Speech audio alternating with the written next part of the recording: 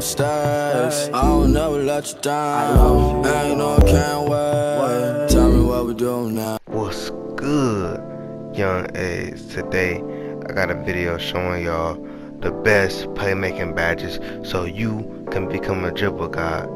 Simple. But I'm trying to get y'all right, man. Y'all know I'm gonna give y'all nothing but gems, you feel me? Nothing but gems.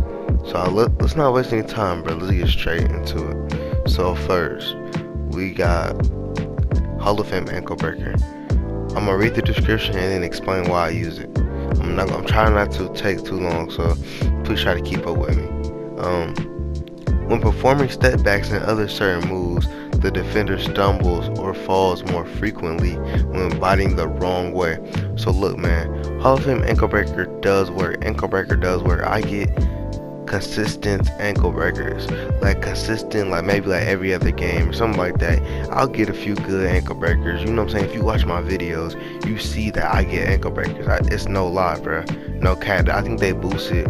But put it like this: it's more frequent now. It happens a lot more. You know what I'm saying now than it used to, like a few months ago, like at the beginning of 2K, especially. So definitely put on ankle breaker if you had a badge points. But yeah.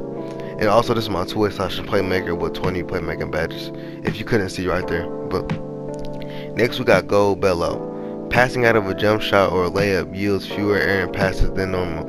Look, y'all, so whenever you have the ball and you like say you're about to shoot it or drive whatever, and somebody closes out, instead of you having to take a contested shot, cause we all know pump fakes don't work, instead of you having to take a contested shot, you can just dodge your teammate. Like, and then you dot him instead of it going out of bounds, or you know it being a turnover, it goes to your teammate wide open shot green every time. I hope you feel what I'm saying. So this badge can literally be game winning because that's one less possession you know what I'm saying that you wasted, or one less turnover you wasted. You know what I'm saying? And you know if you play basketball, you know turnovers are crucial. Next, handles for days Hall of Fame. A player takes less of an energy hit when performing consecutive dribble moves, allowing them to chain together combos quicker and for longer periods of time. So y'all know if you're any type of dribbler, if you're the main ball handler, if you're, you know what I'm saying, if you ISO, whatever, if you dribble, if your play style is based around you dribbling the ball a lot or handling the ball a lot, handles for days is essential because you gotta understand your stamina drains quick in this game. Stamina is horrible.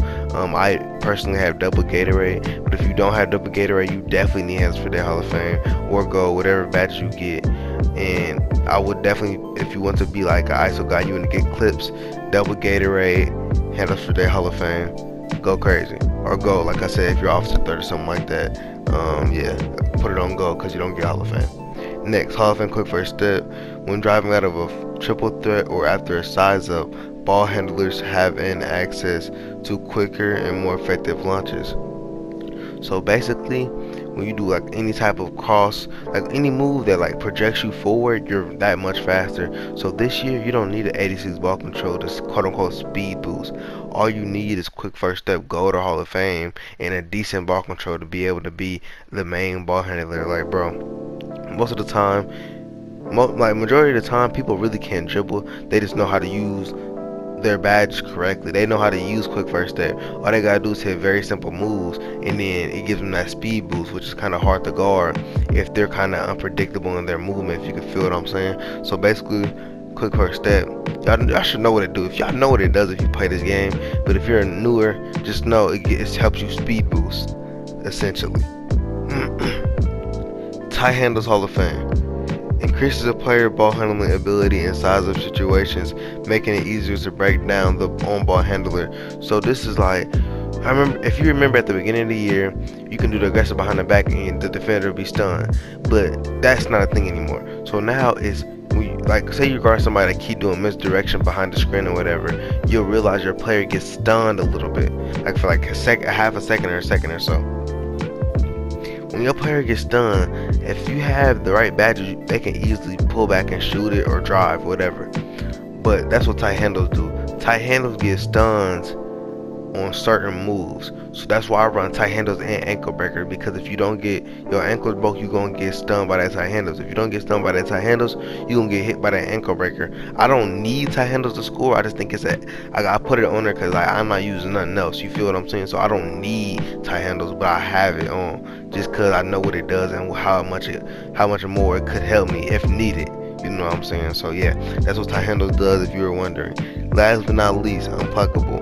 When performing dribble moves, defenders have a tougher time poking the ball free with their steal attempts. Now look, you might be like, bro, why don't you have this on Gold or Hall of Fame? Look, dude, you get ripped the same no matter what tier or whatever, no matter what level you have unpuckable on, you will still get ripped the same. Like, how frequently you get ripped is based upon like just having the badge or not. And then the only difference between Hall of Fame and bronze is this: when somebody's spamming square and you got Hall of Fame, it'll be a foul. When it's bronze, it won't be a foul. You just keep getting the animation of you like snatching the ball back, like protecting the ball. You feel what I'm saying? So that's really the only difference I've seen. I still get ripped with Hall of Fame unpuckable, so it ain't no like lifesaver or nothing. That badge barely works. It's not very consistent. You know what I'm saying? But yeah, man, that's gonna wrap up today's video. I love and appreciate every single one of y'all, man. We so close to 200, and then we on that road to 1K. So man, I love and appreciate every single one of y'all. Man, let's go crazy, bro. You know what I'm saying? Like, share, and subscribe if you're new. And I'm out.